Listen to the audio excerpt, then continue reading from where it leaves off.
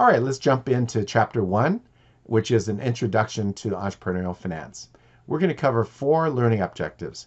First, it is what are the source of entrepreneurial opportunities. Second is the life cycle of a venture. Third, what are the 7 principles that underlie entrepreneurial finance? And 4, let's go through a few bits of entrepreneurial finance lingo. And you'll know that there's buzzwords all over business, and that's no exception in the area of venture and venture financing. And you need to know the language. If you go to a networking function, or if you're pitching in front of an angel or venture capital, and you don't know the language of venture finance, you can appear to be inexperienced and unprepared. So you won't be that after this class. First, what are the sources? Well, we scan the horizon. We experience things. And what do we see? That there are changes that are happening in society that create opportunity. It could be lifestyle. It could be trends in demographics. Next, it could be technological. Technology leads to much innovation, many opportunities to increase the quality or quantity or value of services and products to consumers. Then there are crises and bubbles.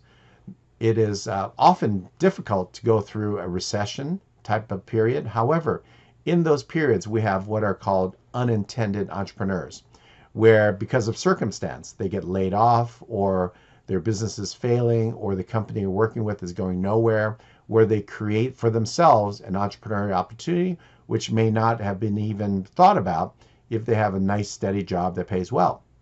And finally, there are economies that we see other than our developed nations, and those offer opportunities.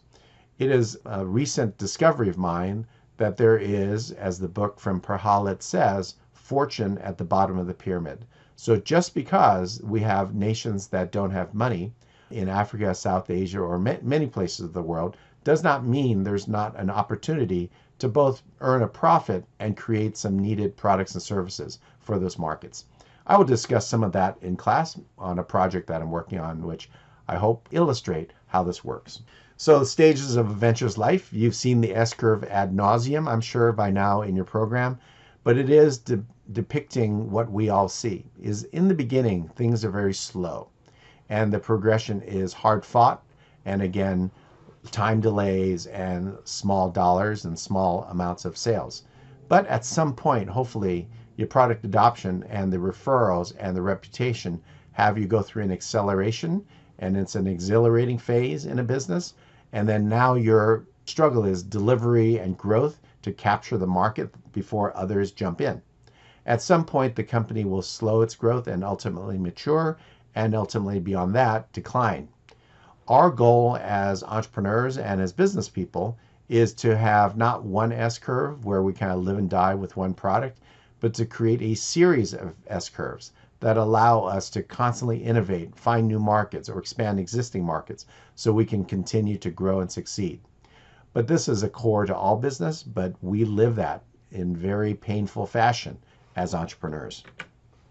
So when we use terms, you're gonna hear a lot of this. This is a bit of the venture lingo. You'll hear terms like seed or development stage. Then there's startup when you're underway. There's early stage financing, again, at this part of your life cycle. Then there's survival. You're just trying to get out there and have cash flow and cash investments sufficient to carry the day.